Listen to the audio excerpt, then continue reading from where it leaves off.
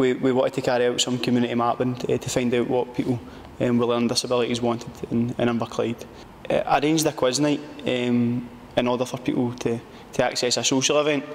So from that we found out what people wanted through a kind of consultation quiz. So people were given the opportunities to put post-it notes up throughout the night, just detailing what it is they felt that was either missing or what they'd like to see appear in their community.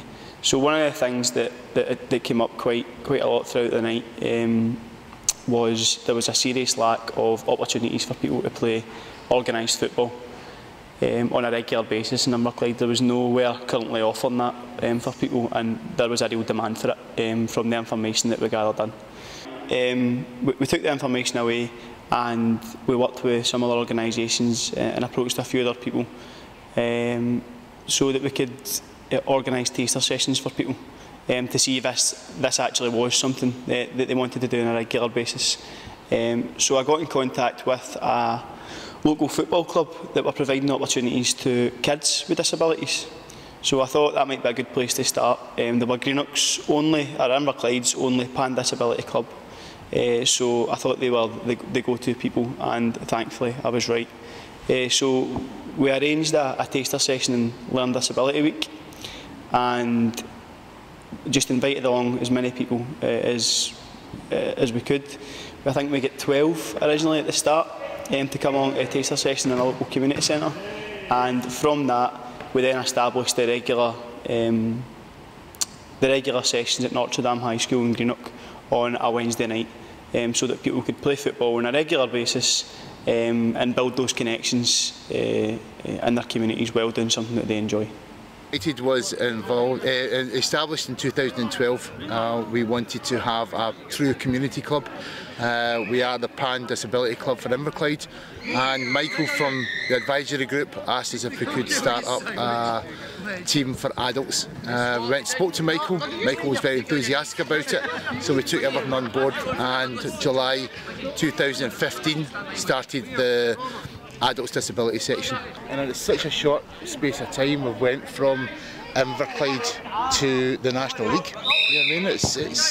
It's been great. Within a few short months, you know what I mean, we've got a team from Greenock in the National League, which is fantastic. You know what I mean? Absolutely first class. You know what I mean? And it really has grown from strength to strength. We do try and have different things with the club, as we try and involve the guys in just different bits and pieces of the community. There's Wiggy. I just spoke to Wiggy over there, Robert Wigham, and he was pointing to his badge, and he's pointing to my badge, and I says, yeah, that's right, Wiggy, we're the part of the same club. We are Greenock United, you know what I mean, and that's what it's all about. You know what I mean? It's just putting a strip on and putting a badge on, you know what I mean, and get going. You know what I mean? We're not employed by them. We're not social workers. We're not careers advisors. We're just their mates. Do you know what I mean? Right. Sure it is. When is it? On a Monday you start doing what, Matthew? Shows what you do. Start kicking your feet, don't you? He just loves coming to the football. Sure you do.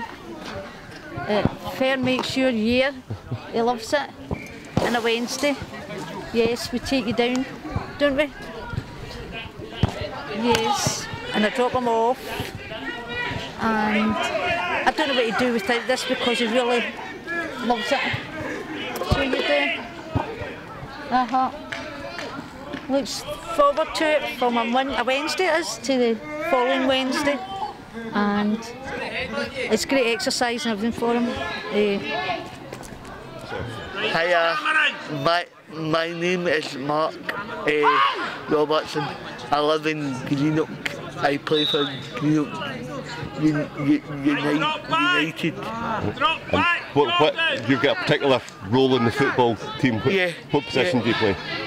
I play goalkeeper. I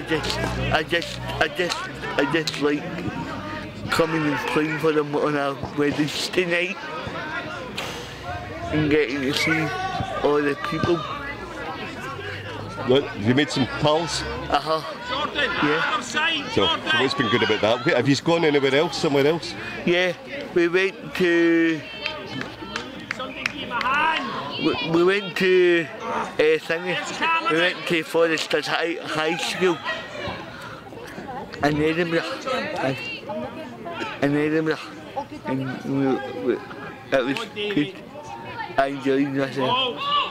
Yeah, I've met a few people that are, well, that I know already, but a few faces I don't. And you were telling me earlier on that you got somebody else involved in it. From now, he was in school with me, and he's in college with me. And did you just say to him that? I just said to him that there's a team starting, and then he just said, well, can you put my name down for it? What? Nothing. Oh, sure. He was a good coach. We're a good team. We're part of our team, we're part of our family. That's it. I think it's generally a success story Michael's brought to the area. It really is. You know what I mean? We see we started off and we only had maybe 5 or 6 players, but 20 coming regular now. Yeah, that's done. And then we've got people wanting to come. You know what I mean? Which is great. Do you know what I mean? And they're turning up, rain, hail or shine, on a Wednesday night for training, which is great. You know what I mean? What do you like about it, Matthew? What do you like about it? Playing, don't you? Yes, he loves playing the football.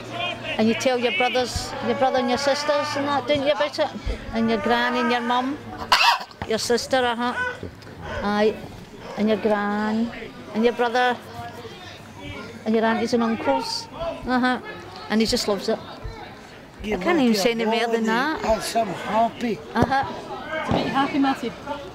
Make you happy, doesn't it? So the great thing about Greenock United is it's an opportunity that's hopefully here to stay. It's a sustainable opportunity for people within the community of Inverclyde. It's open to absolutely anybody with a learning disability that wants to come and play football and enjoy it, which is the reason why we started it. If you listen to people and then go and develop the opportunities, they're more likely to last. But it's now a sustainable opportunity, and as I said, it's something that we hope is going to be there for years to come. The other good thing about it now is as well, we are still involved, but just in a different capacity, because the football club are running things on a weekly basis now. We don't have to be involved as heavily in that way because we're not a footballing organisation. Things that I do now include maybe helping the club apply for funding for different things or trying to find sponsorship. We recently agreed a deal with the Blue Lagoon fish and chip chain, and they agreed to fund to get our new strips, or to get the team to get their new strips for the coming season, which was a really big help because obviously it cost quite a lot of money to buy a set of football strips, so that took again a bit of pressure off the club. In the last year as well, we've also helped the club apply for funding so that they could purchase their own minibus to make the logistics of getting to different tournaments in Edinburgh and Glasgow a bit easier for people, and also to keep the cost down as well.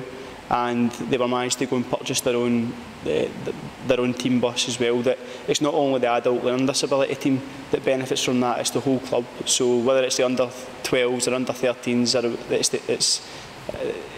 the guys in the adult learning disability team, the whole club's getting the benefit of it, and also the club are letting other community opportunities use the bus if they need it, if they're going somewhere different.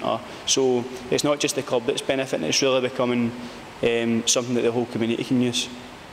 Greenock United are also starting to be recognised by other governing bodies as well. The Scottish Youth Football Association recognised one of the coaches involved with the adult learning disability team, and they actually received an award for the Volunteer of the Year for the West region. So again, I think that speaks for itself when the coaches, not just the players, are starting to be recognised for their achievements and the great work that they're doing in the community.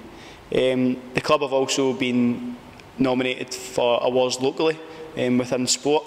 The advisory group wanted to make sure that the club were getting the recognition that they deserved, so we nominated the club for the work that they've done in helping develop the adult learning disability team, and they're actually finalists in the Inverclyde Community Awards, which will be happening in November. So that's another good thing, that they're being recognised for the efforts they put in, and for how great an opportunity it is for people in the community.